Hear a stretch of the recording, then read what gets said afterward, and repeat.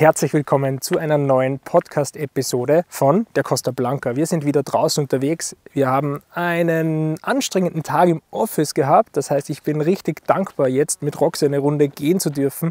Denn das viele Sitzen, ja, das sind wir gar nicht wirklich so gewöhnt, ist anstrengend. Ja, sehr. Ich freue mich auch, dass du da bist. Heute möchten wir über ein Thema reden, das mir persönlich extrem am Herzen liegt. Denn als ich mit dem Mountainbiken angefangen habe, ich war so frustriert, weil ich ganz oft gehört habe, das ist einfach, das musst einfach so und so machen und das ist ein Basic, das musst du können. Und ich mich aber mega abgemüht habe mit bestimmten Sachen und mittlerweile mit über 13 Jahren hauptberuflicher Erfahrung weiß ich, dass das keine Basics waren, die damals als Basics abgetan wurden. Das heißt, dass mein Struggle, also meine Herausforderung mit diesem Skill berechtigt war und deswegen möchte ich dir das wirklich mitgeben, also wir möchten dir das mitgeben, weil vielleicht geht es dir ja genauso wie mir. Ja, wie sind wir auf dieses Thema gekommen? Ich habe gestern mein Instagram aufgemacht und in meiner Instagram-Bubble sind natürlich viele andere Fahrtechnik-Trainer.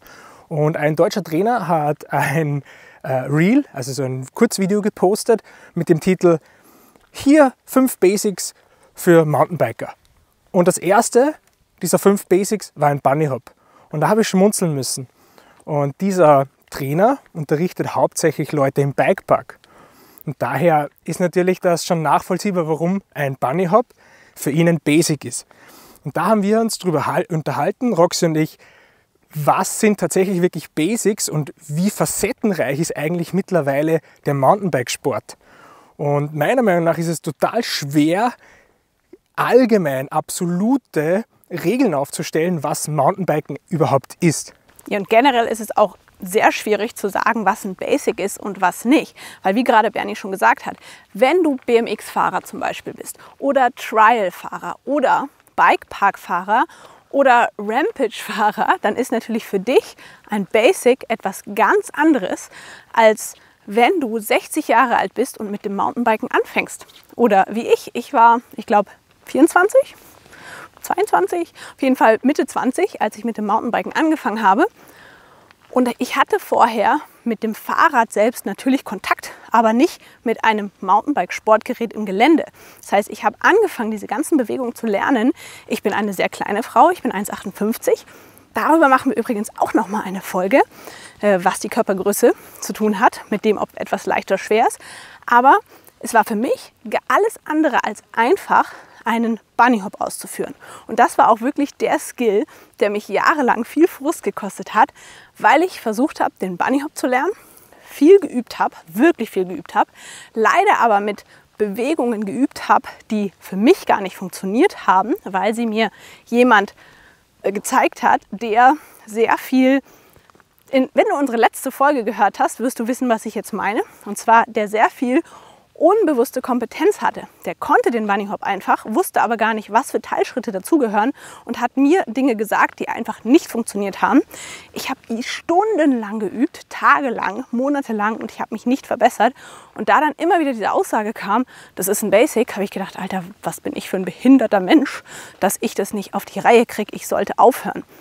In Retrospekt muss ich sagen, bin ich sehr dankbar, weil ich deswegen Trainer geworden bin und ich glaube, dass ich deswegen auch ein sehr empathischer Trainer bin.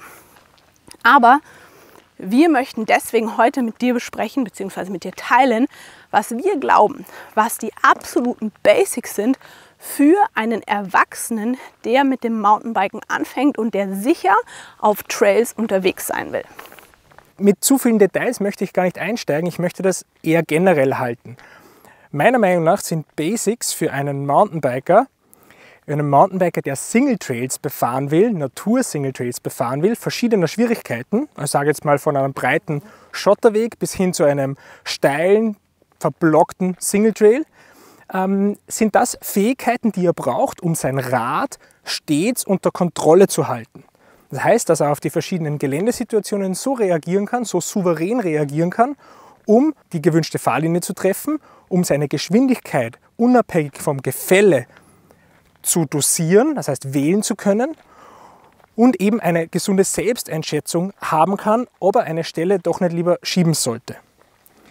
Wenn ich jetzt mir einen Bikepark-Track anschaue, wo verschiedene große Sprünge drinnen sind, wo vielleicht andere Rampen drinnen sind, wie so Holzsteilkurven, dann sind natürlich da auch wieder andere Techniken gefragt.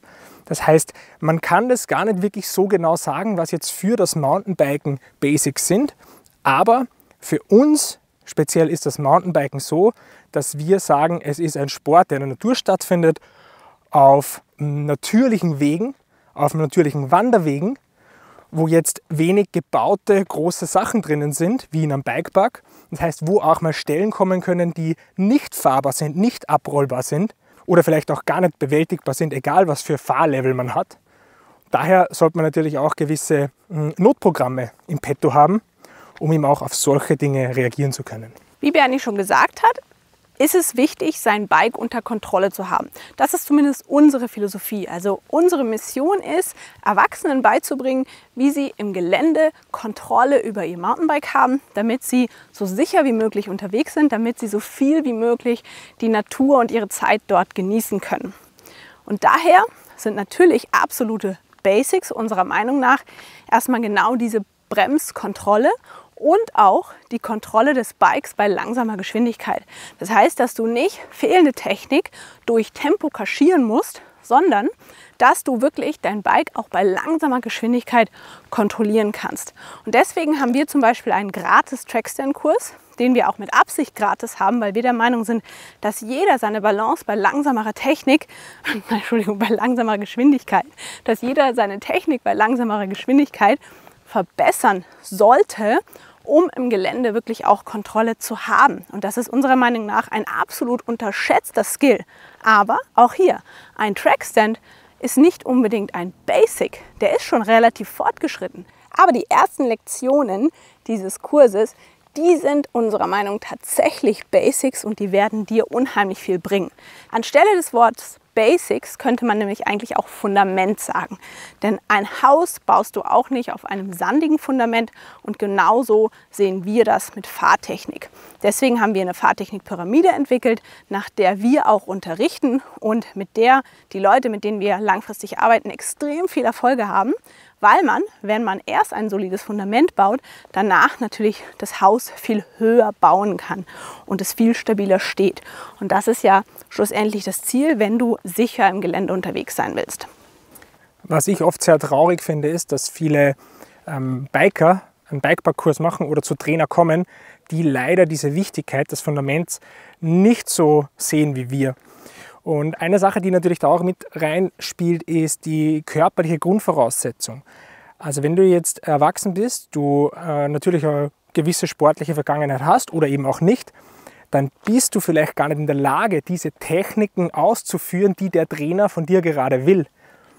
Und vieles wird heutzutage mit viel Geschwindigkeit kaschiert, denn die Räder, die Geometrien der Räder sind so gut, dass bei gebauten Strecken oder angelegten Strecken das Rad einfach sehr gut funktioniert. Problematisch wird es meistens dann, wenn man Geschwindigkeit rausnimmt. Und das ist der Punkt, was Roxy vorhin gerade gesagt hat. Dann stellt sie nämlich raus, ob jemand ein solides Fundament hat, ein solides fahrtechnisches Fundament, oder ob er einfach nur mit Geschwindigkeit seine fehlende Technik kompensiert. Und viele dieser Trainer kommen aus dem Rennsport oder aus dem Motocross-Sport oder aus irgendeiner anderen Race, BMX-Race. Das heißt, die sind es gewöhnt, mit Geschwindigkeit zu fahren. Und die haben aber meistens ein Eigenkönnen, das so extrem gut ist. Und sie haben den Bezug dazu verloren, wie schwer es eigentlich ist, diese Skills zu erlernen. Abgesehen auch noch von den körperlichen Voraussetzungen. Wenn du jetzt dein ganzes Leben lang auf dem Bike verbracht hast, dann hast du natürlich gewisse Muskulatur ausgeprägt, Koordination ausgeprägt, eine Balance, eine Reaktionsfähigkeit, um auf gewisse Sachen am Trail schnell reagieren zu können. Wenn du über diesen Sport gerade erst lernst, dann hast du das nicht. Und da ist es ganz, ganz, ganz wichtig, einen Trainer zu suchen, der dieses Wissen auch hat und der, wir nennen es, zielgruppengerechtes Training mit dir auch ausführt. Denn was bringt es dir, wenn du einen Worldcup-Racer als Trainer hast, du aber seine Techniken gar nicht ausführen kannst, geschweige denn diese Techniken für dein Mountainbiken überhaupt relevant sind? Race-Technik, schön und gut, es hat alles seine Berechtigung.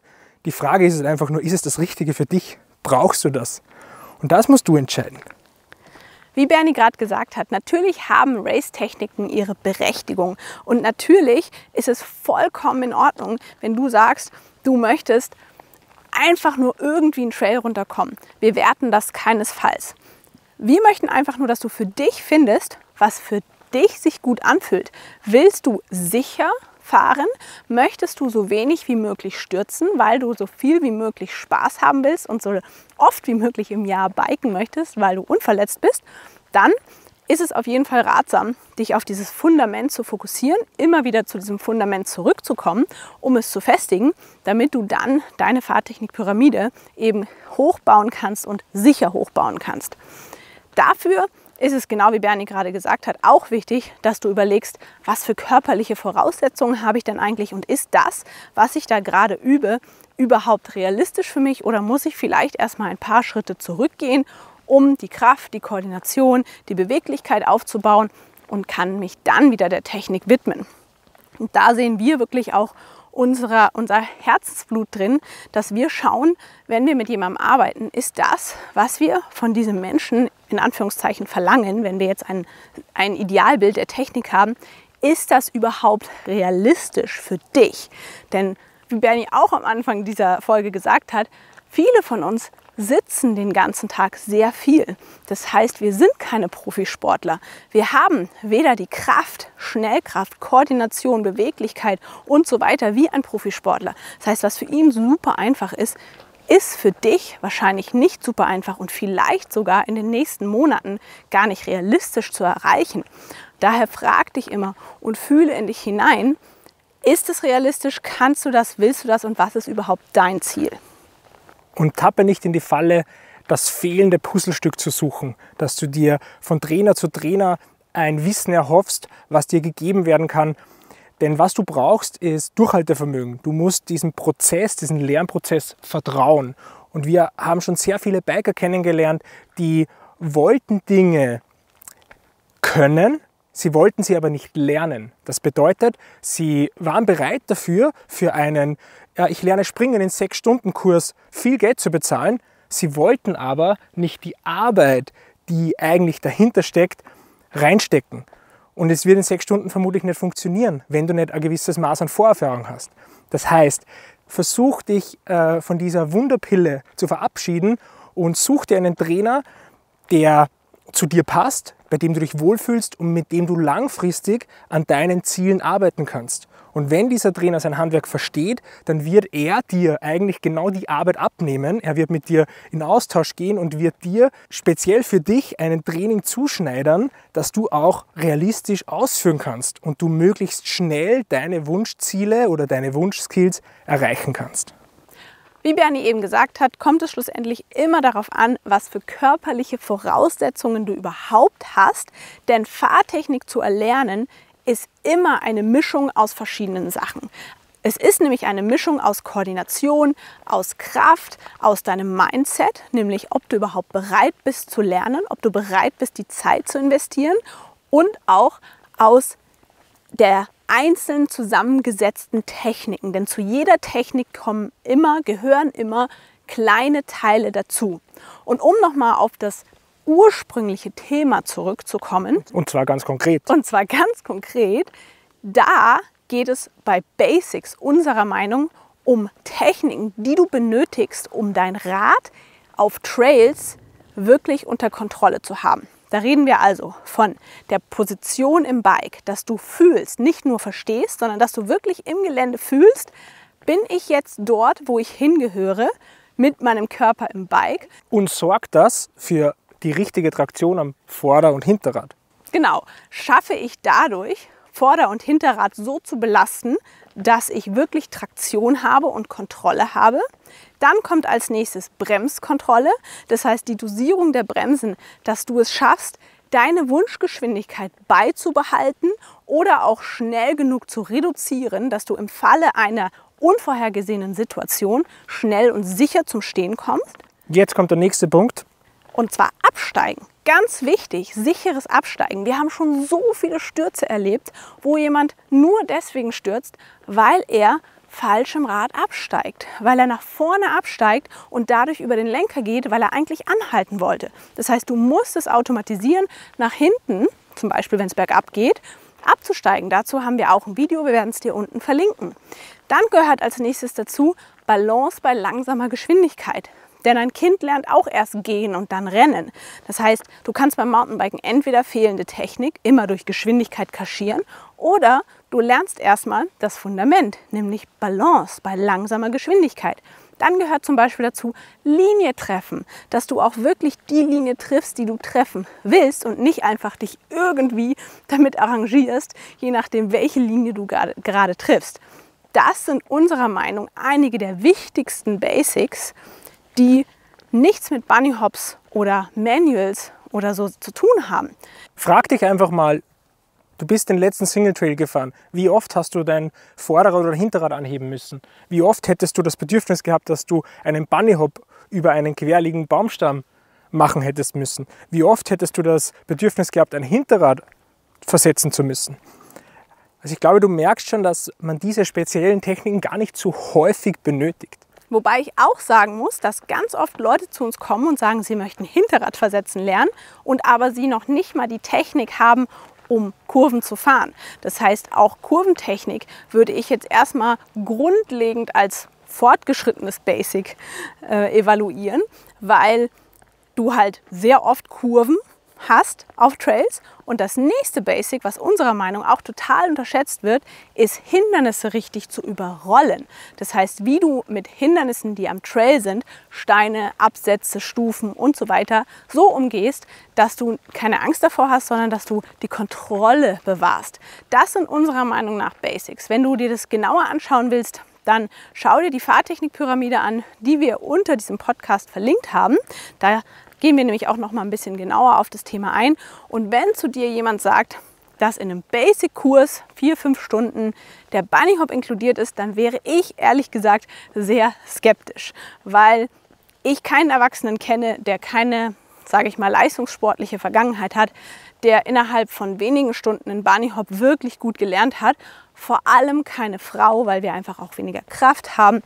Und deswegen würde ich dir einfach ans Herz legen wollen, sei skeptisch, wenn in einem Basic-Kurs ganz, ganz viele Inhalte reingestopft sind, weil du gar nicht so viel verinnerlichen kannst.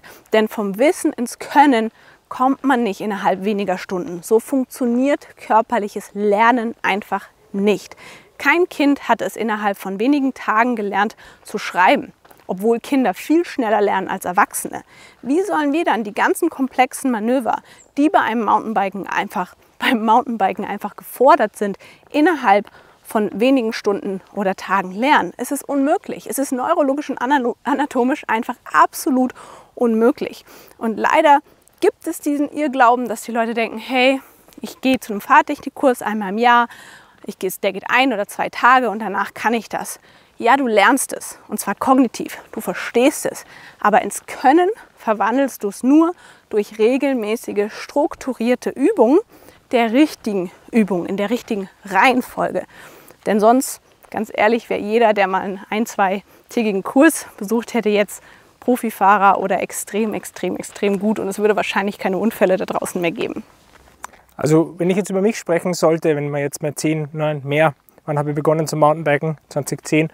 Wenn ich mal da in die Zeitkapsel steige auf 2010 zurück und mir jetzt in die Lage versetze, ich suche mir jetzt einen Fahrtechnikkurs, dann wäre der idealste für mich damals gewesen, der mit den unter Anführungszeichen langweiligsten Skills.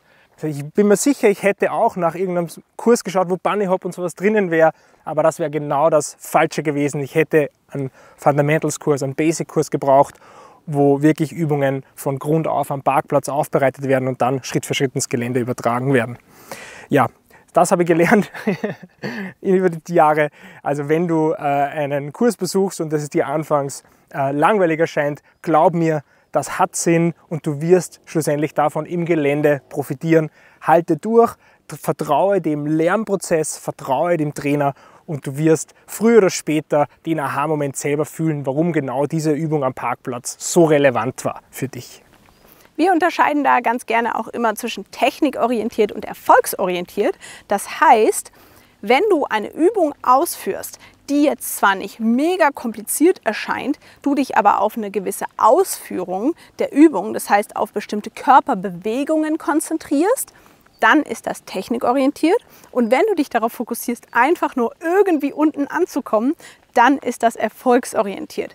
Beides ist okay, denn wenn du zum Beispiel neue Bewegungen gelernt hast auf dem Übungsplatz, die oft genug wiederholt hast und dann anfängst ins Gelände zu übertragen, dann kann es sehr gut sein, dass du am Anfang eher erfolgsorientiert unterwegs bist. Das heißt, du sagst, ich will einfach erstmal da unten ankommen.